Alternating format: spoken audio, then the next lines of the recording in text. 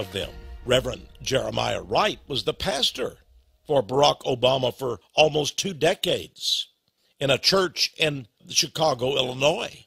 Reverend Wright, it seems, was a big promoter of something called black liberation theology. And we're told that he would often quote the works of a Harvard University professor named James Cone. Now, if Barack Obama attended this church for almost 20 years, the church of Pastor Jeremiah Wright, what did this Cone teach that seemed to be so important to Pastor Wright, the pastor of Barack Obama? Well, Cone taught this. He said, the goal of black theology is the destruction of everything white so that blacks can be liberated from alien gods. Is Jesus an alien god? Does Obama agree that black theology should be pursued, and that is the destruction of everything white? The American Freedom Press, in an article back in December of 2008, talked about Harvard educator and also Robert Mugabe, the president of Zimbabwe and Africa, who were demanding the eradication of the whites, the killing of the whites. The Jewish Talmud says that all Gentiles should be killed. Kill the best of the Gentiles. Well, maybe it's not an accident then that Barack Obama has selected almost all of his cabinet as anti-life. In other words, pro-abortion. In fact, as a legislator in Illinois, Mr. Obama actually voted for partial birth abortion. Well, maybe the answer to who he believes is God or what is his conception of God can be found from one of the chief supporters of Barack Obama, a Jewish woman named Sarah Silverman, the comedian. She did commercials down in the state of Florida that helped Obama win that state during the election. She has done a HBO comedy video entitled, mockingly, blasphemously, Jesus is Magic. She makes fun of Jesus. She mocks him. She even pretends to have sex with Jesus. This is a sick Jewish comedian. Here, she dresses up like Jesus Christ with a halo and wears a red robe. How fitting, the color red, because the Bible talks about the red dragon in the last days, the serpent who is the devil. His color seems to be scarlet red, as is the whore of Babylon's. And here is Miss Silverman once again, but this time she wears a t-shirt. It's a red t-shirt, the red of Soviet communism, and she wears the Soviet communist red star. She's very proud of being a communist. What relationship does communism have with Rothschild and with Zionism? Well, Dr. Henry Makow, author of the outstanding book Illuminati, the Cult That Hijacked the World, on page 104 says this. He says communism and Zionism are Rothschild proxies, two pincers in the bankers' plan for world government dictatorship. And communism and Zionism is currently masquerading as globalization. Certainly Barack Obama has given every indication that he is in favor of globalization, of global governance. It all works together. Communism, Zionism, Rothschild, bankers' plans, world government, dictatorship, globalization, says Dr. Makow.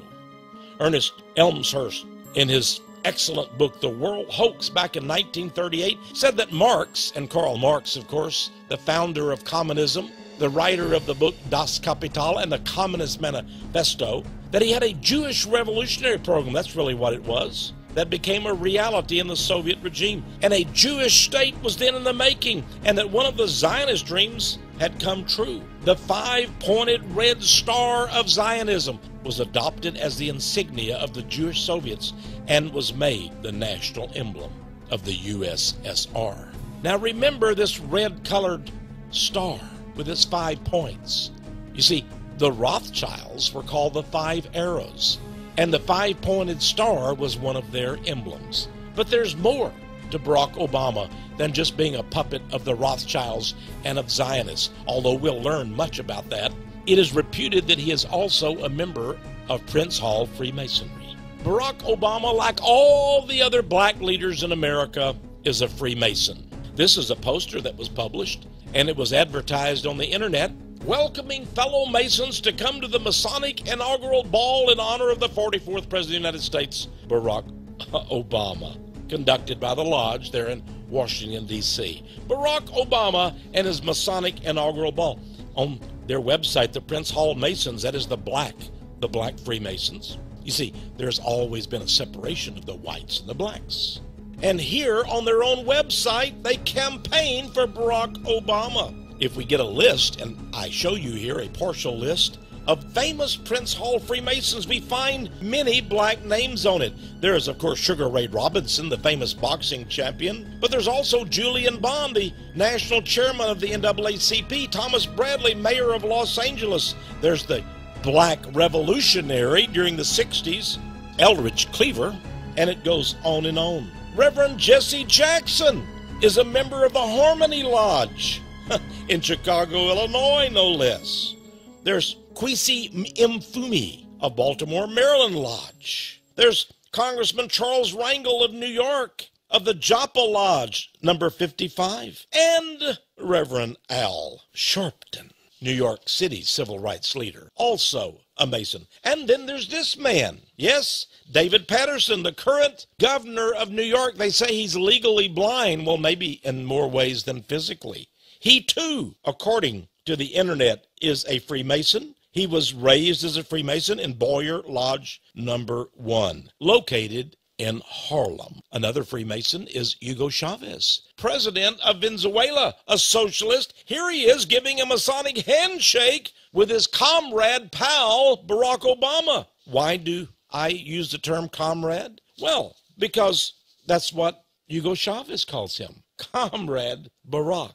This is an artist painting of Chicago's Masonic Temple. Look at what a huge building it is. Many of the buildings and the architecture of the city of Chicago, Illinois, where Obama hails from, is Masonic in origin, including this all black ebony building. And notice nearby the Egyptian Masonic obelisk. The all-seeing eye that's on our dollar bill, of course, is a Masonic symbol. And then if we really want to know who the God of Barack Obama is, maybe we should go to a Masonic publication. Maybe we could turn to the New Age magazine of September 1950, page 551, in this article written by a Freemason, C. William Smith, entitled God's Plan in America. Is it also Obama's plan in America? Well, here's what the plan is all about. Mr. Smith wrote, God's plan is dedicated to the unification of all races. Well, of course, the Jews do not agree to that